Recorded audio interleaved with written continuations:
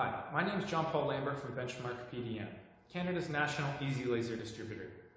In this video, I'm going to show you the best belt alignment tool on the market. Now, we call it belt alignment, but we're not actually aligning the belts. We're aligning the sheaves or the pulleys that the belts are attached to. Now, it is a well-known fact that the major cause of premature or early belt failure is due to pulley misalignment. Now, the tool that will guarantee you that this will not happen is the Xt190 belt alignment tool. It is comprised of the laser transmitter and the digital detector. The laser transmitter generates a laser beam that is parallel to the reference sheave. The detector reads the position in relation to the plane and displays the values in angular and offset. To align belts and pulleys, we need to know three different measurements. The angular misalignment in the horizontal plane, so that's 3 o'clock to 9 o'clock. The angular misalignment in the vertical plane, so that's 12 o'clock to 6 o'clock, as well as the offset or parallel misalignment in the axial plane. To demonstrate how this laser alignment tool works, we will be using a simple demonstration stand with two sheaves mounted. This side will be our stationary side as it's fixed, whereas this side will be our movable side, or maybe the motor, which would be sitting over here. We have little adjustment wheels so we can easily adjust to simulate a motor being moved. This, of course, does not demonstrate how the work is done in the field, but it will give you a good understanding of how the laser alignment tool works. We attach the laser transmitter to the stationary machine by clipping it on the side wall of the sheave with the magnetic pads. This is an advantage of other systems that try and use V-groove because they're normally worn. The side mount is also a larger area, and this is important as it's the reference point that we will measure to. The laser beam, which is transmitted, is parallel to the sheave wall. The detector has 4 strong magnets that secure it to the sheave. We place this on the movable machine. It's a simple setup that fits on any size sheave.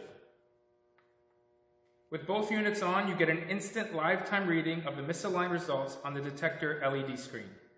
This is a powerful option because you can very easily move your machine into alignment based on this live-time value.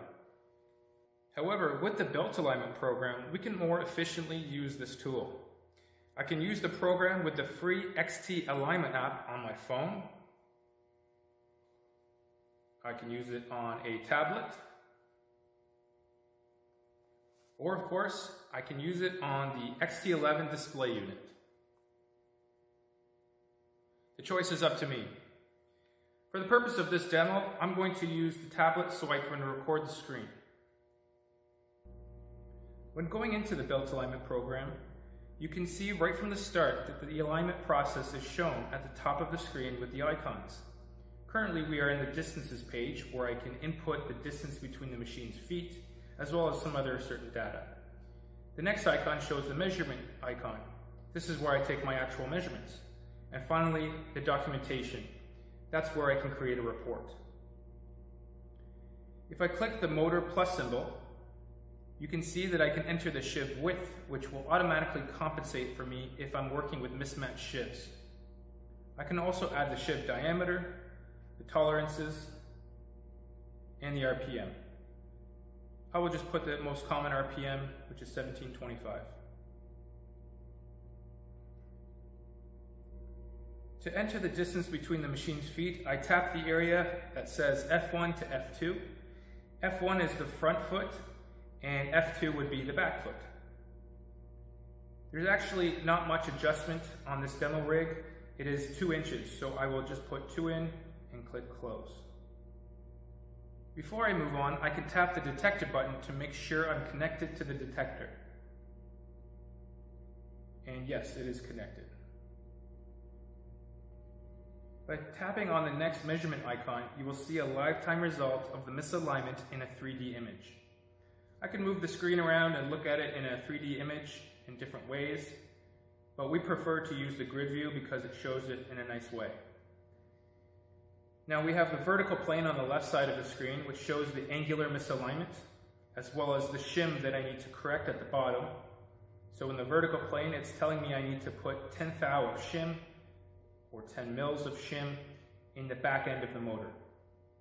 On the right side of the screen, I have the same thing in the horizontal plane. The angular on the top right is 0.27 degrees, and below is the amount of adjustment I need to make. More closer to the middle, I have a 22 thou of offset, or 22 mils of offset, in the axial plane. To make the corrections, I want to start adjusting the angular misalignment. I will start with the horizontal. If I start turning the knob, you can see that I'm moving it into alignment. I'll just move it past so you can see me going too far, and now I will come back. This is to show that we are moving the motor in a horizontal way and making sure that we are in the green, which is within tolerance based on the ones I put in.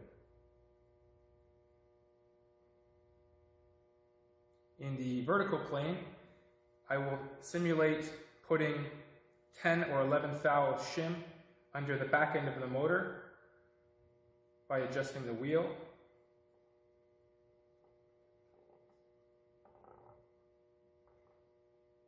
Until I have 0.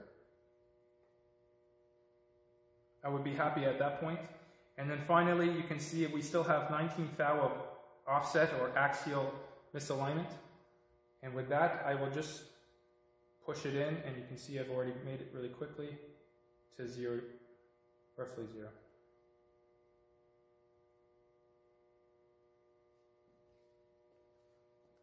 So I would be happy with those results. As you can see, I'm very close to 0 all the way around.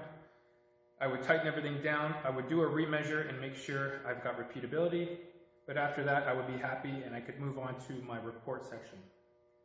As you can see, the logo and all the data that we've done is in there. We have the horizontal and vertical plane results, as well as any notes and information we added.